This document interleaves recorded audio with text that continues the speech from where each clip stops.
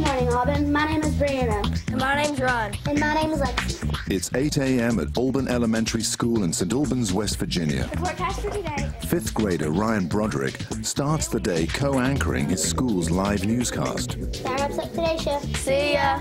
Then it's time to hit the books for some serious learning.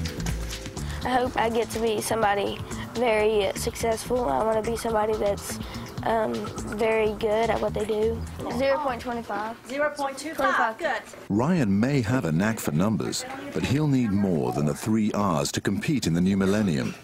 Skills like critical thinking, creative problem solving, and teamwork are now essential.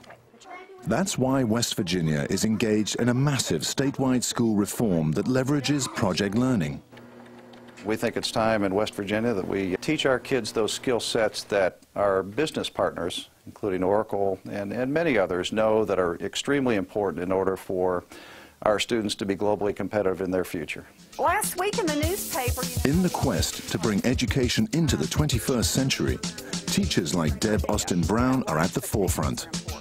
The world of work is so different now, even from when I was a child growing up in the school system, and we need to get the kids ready.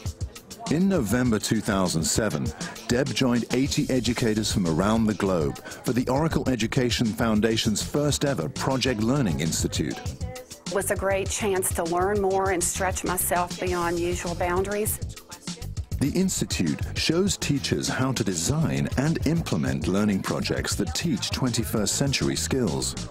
The students are going to assign themselves a topic and then we're going to brainstorm. I kept thinking of all the resources that I could use to pull in to make this project go beyond our classroom. Children of all ages are going to be reading them around the world. When Deb gets back to West Virginia, she's ready to put her plan into action. The name of the project is the Success Project, and the reason I chose that is because I think in schools we sometimes give kids information and knowledge, but we don't teach them how to be successful in their pursuit in a job or in life.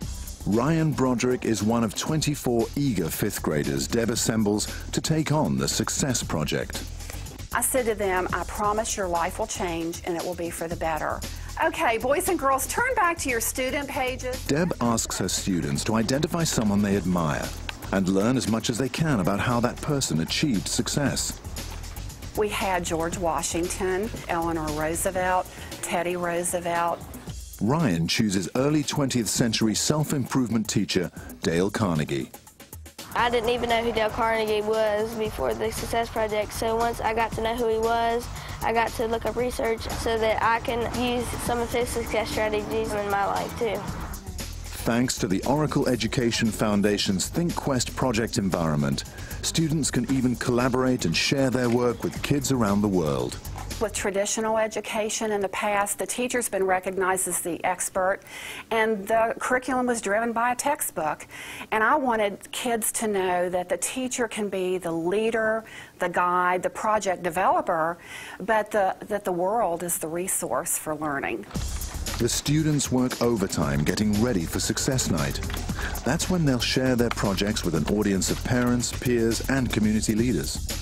Please welcome Ryan Broderick. Ryan talks about Dale Carnegie. Whatever I do, I will always accomplish things when there seems to be no hope at all, just like he did. What about you? Ryan's next accomplishment?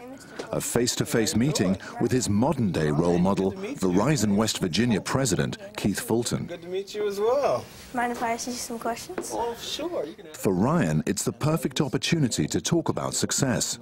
What 21st century learning skills do you think would be most important for me to master so that I would be a successful person in the 21st century world of work? People that can solve problems and they can use technology and they can collaborate and work well with others in teams are the kinds of skills you'll need for the 21st century.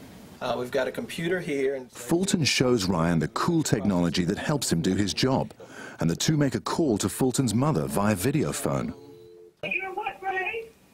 Fifth. Fifth grade. Well, wonderful. That's great. I think that as young people are being prepared today for the 21st century, the kind of skills that Ryan is learning will be important for sitting in this chair. Thanks for all your time. Aligning education and business is key. But to achieve major reform, the policymakers have got to be on board. Did a tremendous job. West Virginia Governor Joe Manchin is confident his state's investment in 21st century education will provide massive returns, both a bright future for kids like Ryan and a strong state economy.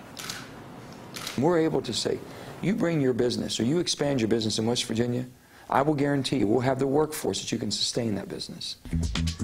In the meantime, Ryan can take a well-deserved break to shoot some hoops. Thanks to hard work and a 21st century education, he's got a clear shot at success. And that's a big win for everyone. The other day when Ryan came in, he said that he felt like he had the strategies he needed under his belt to be successful in the world of work. And it brought me to tears. And the first thing I said was payday, because those are the paychecks that teachers live for.